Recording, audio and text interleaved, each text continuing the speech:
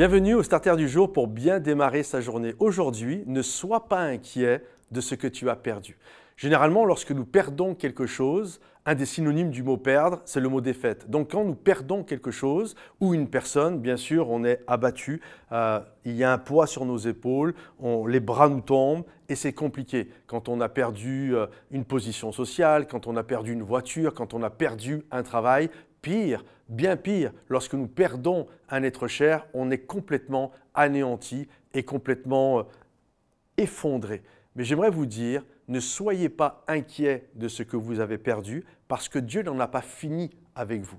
Quand bien même, et qu'on s'entende bien, Dieu ne se réjouit jamais de ce que nous perdons. Je ne suis pas en train de dire, c'est rien si tu as perdu des choses. Absolument pas. La Bible dit, heureux ceux qui pleurent. Dieu valide nos larmes. Mais ce que je veux dire à travers ce starter aujourd'hui, c'est que Dieu n'est pas inquiet de ce que tu as perdu parce que Dieu n'en a pas fini avec toi et qu'il a la capacité de prendre ce que tu as perdu pour t'amener encore plus loin avec lui. Regardez, la Bible nous parle d'un homme qui s'appelait Kish, qui avait perdu ses ânesses et là il était inquiet. Il faut savoir que c'est une histoire qui a 3000 ans en arrière et les ânesses c'était ton estafette, ta camionnette pour travailler, c'était ton moyen de locomotion, bref c'était quelque chose d'important. Et il était inquiet quand il a perdu les ânesses et il a demandé à son fils, c'est la première fois qu'on entend parler de lui, de Saül, celui qui va devenir le premier roi d'Israël. Il va lui demander de partir à la recherche de ses ânesses. Et lorsque il va passer 3 jours à les rechercher, il est sur le point d'abandonner lorsqu'il va voir un prophète qui s'appelle Samuel.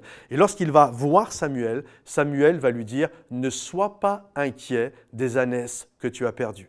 Et là, ce que Saül ne savait pas, c'est que 24 heures auparavant, Dieu avait parlé à Samuel en lui disant « Je vais amener devant toi un homme parce qu'il recherche ses ânesses et tu vas le oindre pour être le futur roi sur Israël. » Comprenez-vous, Saül était dans l'inquiétude de ce qu'il avait perdu, mais son inquiétude de ce qu'il avait perdu va l'amener à un endroit devant Samuel qui, lui, va lui donner l'onction pour devenir le roi d'Israël. Ce que je veux dire par là, et la pensée que j'aimerais vous communiquer, nous, parfois, nous avons perdu nos ânesses, nous sommes dans toutes sortes d'inquiétudes qui sont normales et légitimes, mais Dieu n'est pas inquiet de ce que nous avons perdu, mais il va utiliser ce que nous avons perdu pour nous amener à un endroit, pour nous donner une onction royale, parce que Dieu n'en a jamais fini avec nous. Alors aujourd'hui, quelles que soient les circonstances qui t'ont jeté à terre, tu es là parce que tu as perdu, il y a cet état d'esprit de défaite. J'aimerais te dire, relève la tête, ne sois pas inquiet